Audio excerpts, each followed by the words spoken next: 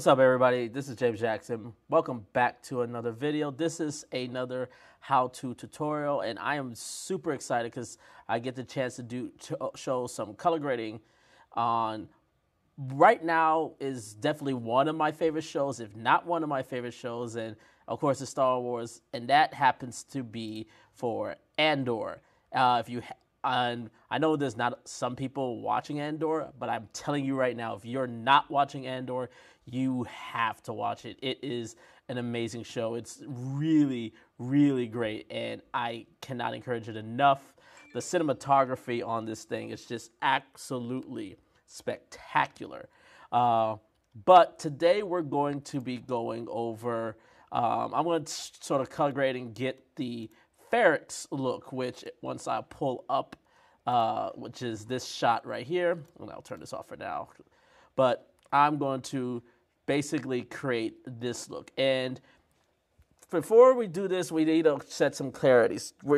You can't just turn every single image to make it, and then you'll get an exact replica. We're not going to get an exact replica, but we're going to do something that is essentially going to feel like it's part of the world.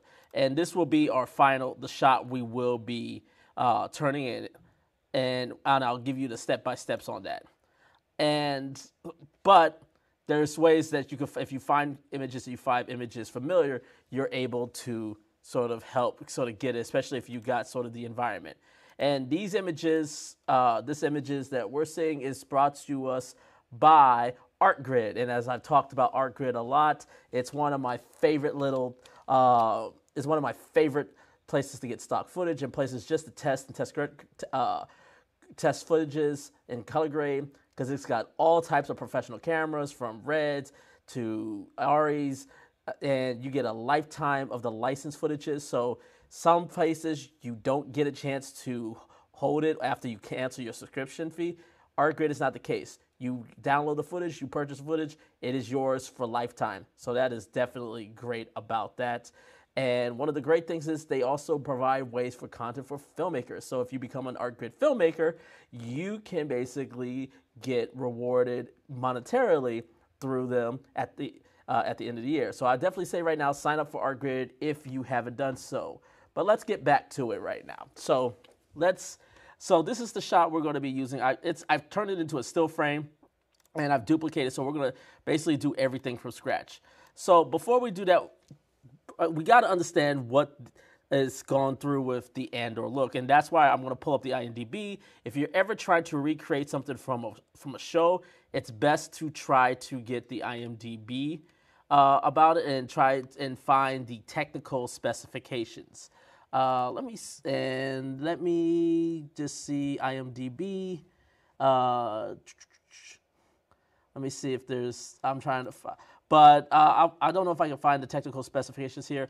But I do know for a fact from finding it on IMDb is the fact that this was shot on Arri Alexa cameras. So basically, we want to try to get this into an Arri Alexa look. The second thing is the color space and how the color grade. It doesn't say it on IMDb, but here's the thing. If you're familiar with Disney and the way Disney productions work, Disney pretty much is which is the owner of Lucasfilm, which is the owner of Star Wars, which is, who creates the show Andor. They are completely, fully 100% in the ACES pipeline. Excuse me. So you want to first make sure you set up an ACES through line. So I'm going to have some things open up here. So I'm just going to set this as, I'm going to label some things first. So we're going to label this corrections. And then we're going to set this as, primaries. Then this we're going to set as our CST, which may seem a little bit early, but I'll get to that. Because we're going to try to convert all this into the Arri Alexa. Then we're going to go and put in our ACES. We're going to do ACES transform. After that, we are going to put it, we're going to start building our grade. And then I'm going to make a layer node.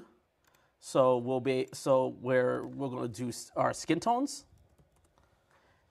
And then finally, I'm going to go through the final aspect of this through Dehancer, because Dehancer is one of the best things. If you haven't, again, got a chance, I absolutely love Dehancer, and you'll see later on why I love it. It's great to get more of that film look. So before we get to our primaries and our seconds, let's take a look at this shot. So first thing we're going to look at is the waveforms, because we got to, and I'm going to turn on the film palette, because this is a really great way to gauge. The first thing we want to notice is that everything is in that upper left quadrant of the color wheel, and you'll see it even here, that basically it's up here, but it's also not very saturated. The shots are not very saturated. It's very neutral. It's very nude based onto it. And then the other thing we want to know is see where things are. So like if we look at, like this is still like more of a shadowy because he's in shadow. So the skin is typically around here. But if we were to, looks like right here, which is somebody's skin, they're like basically under 50. They're like in the 40s. So we want the skin to be in the 40s. And if we look at our highlights, the highest points, they are about 850, with the highest peak going just above 900. So we're not stretching this all the way. So we just want to make sure. And then our blacks are, the deep black parts are almost to the point of crushing, but they're not crushing. So these are all things to understand before we go into it. So the first thing we're going to do is go into our color space transform. So by the way, this shot right here is the Blackmagic Pocket Cinema camera. This is the 6K, the Pocket Cinema camera 6K.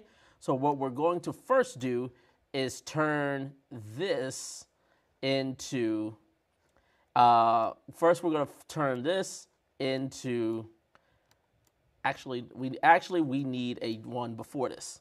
So we're going to go before this, and we're going to add another color space transform.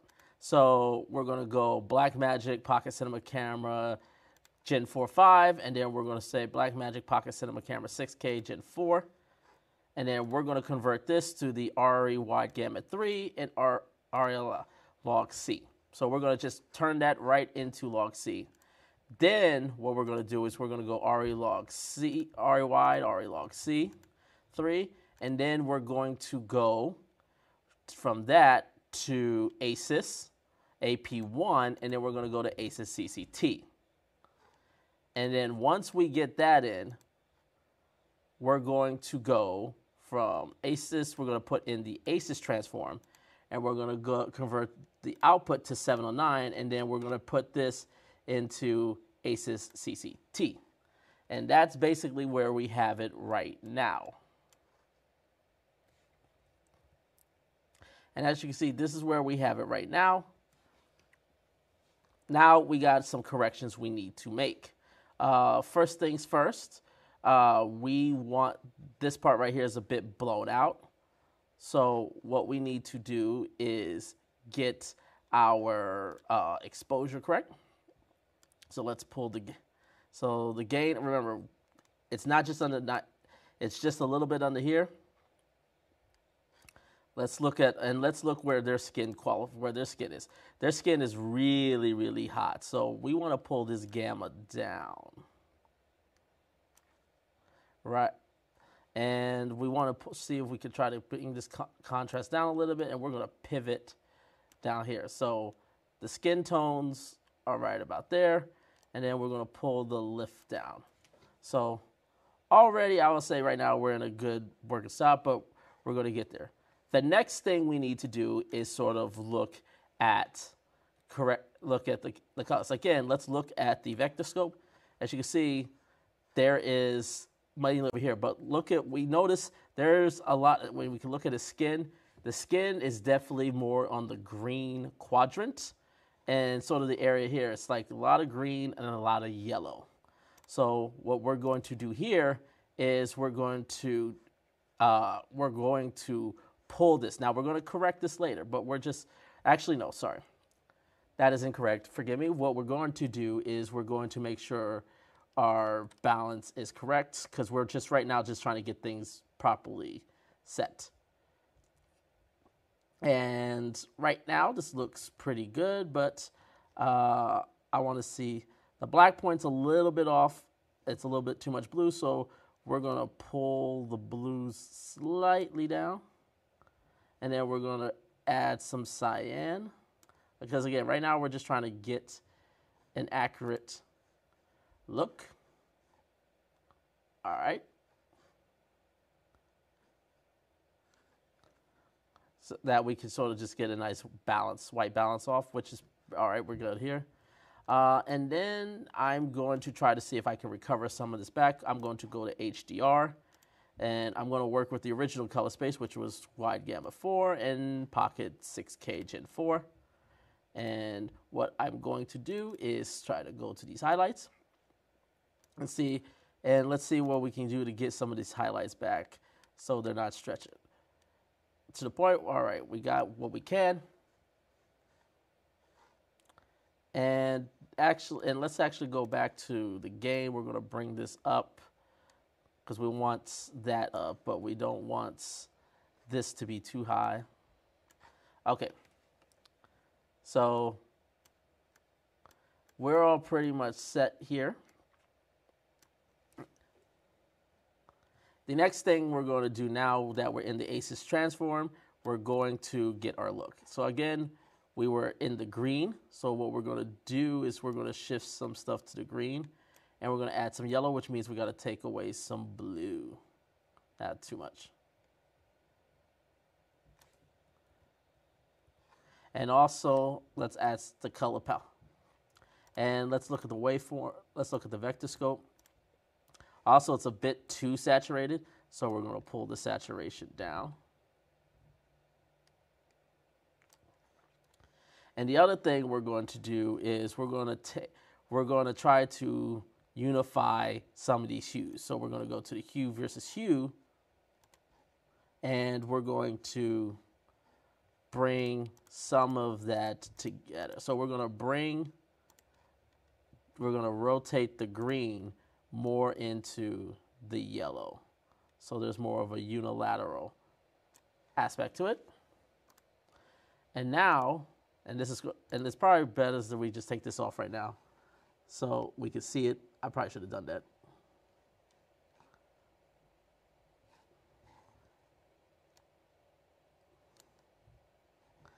And let's go back to looking here. So it's good we're getting that look and feel. We're getting closer to there. Let's get more. Let's go here. The hue versus hue. So yeah, let's rotate this. That's too much. Let's dial this back. All right. So we have that. Now we're going to go in and we're going to add our skin tone. Now we're going to add the skin tones in. So we're going to just take our qualifier and we're going to fade this part in as well. So, and then we're just going to make some adjustments to this.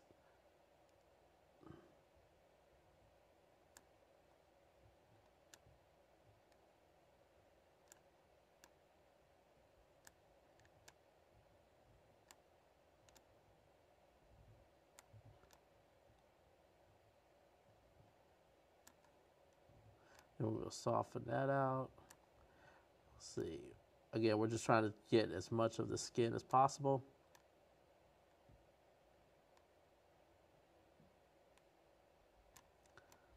Let's get, and then let's just denoise it just a little bit. I think that's, for right now, that's a good bet. So what we're going to be doing here is, because you can see again, we cast in one. We want to bring the saturation of the skin down We want to make it a little bit, which is cool right there. And as you'll see here, that looks pretty good. But let's see here. Feels like there's still a little bit less. There's a little bit too much cyan, so we're going to add some red into this scene. Just a little bit. Too much, let's dial that back down. Just to counteract some of that cyan that's in there. That looks better. So that's how it's set up. Now we're going to go into Dehancer. Again, this is an additional plugin, but to me this is one of the best things, and it's going to really amplify and really help bring the whole thing home. And you'll see in a second. So because we don't have to put any camera input. We're just going to treat it like the 709 that it is. So one of the things I want to do first is add a little bit of tonal contrast that will help sell that grit. And then I want to bring the white point up, because again, we're trying to bring those highlights up a little bit. And then just ever so slightly, we're going to add some color tonality into it.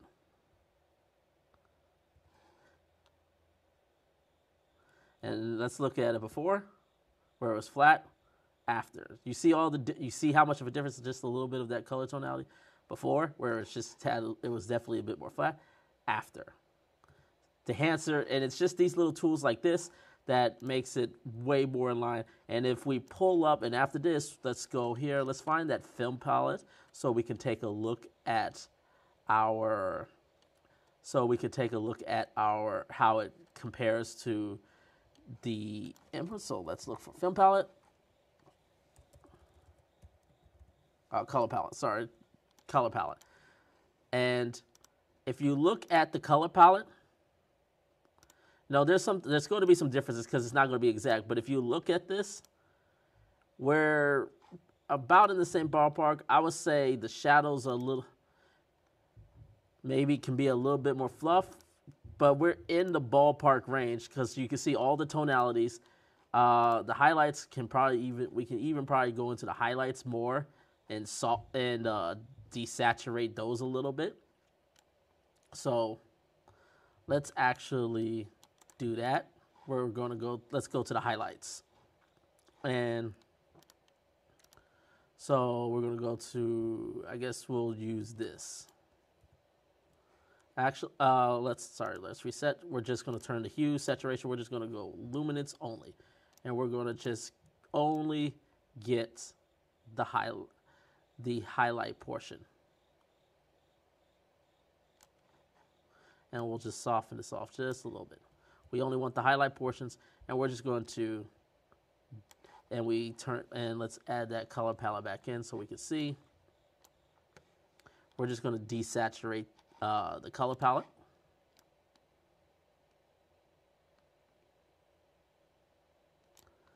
And then if we go back,